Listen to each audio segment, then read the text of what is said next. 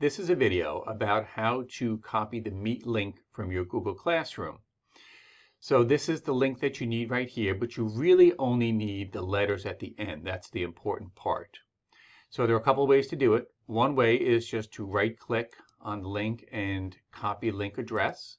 Go to the spreadsheet, find the cell you want to paste it into, and then right-click and paste it in. Now it's going to give you more than you need, so you can clean it up by just coming up here, selecting the front part, backspace, select the end part, backspace, and now I've just got the letters I need.